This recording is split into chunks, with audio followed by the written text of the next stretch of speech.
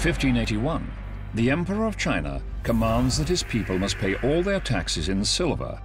Spain is the one country that can fully satisfy China's huge hunger for silver. Through this one decision, a Ming emperor placed China at the heart of world trade. Thanks to the silver China demands, Spain can now command a colossal empire. There was always a love-hate relationship between the Chinese and the Spanish.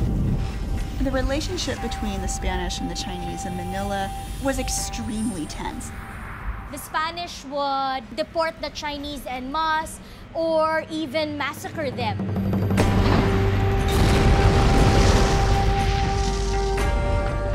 Less than 200 years after China demands that its people pay their tax in silver, China has been transformed.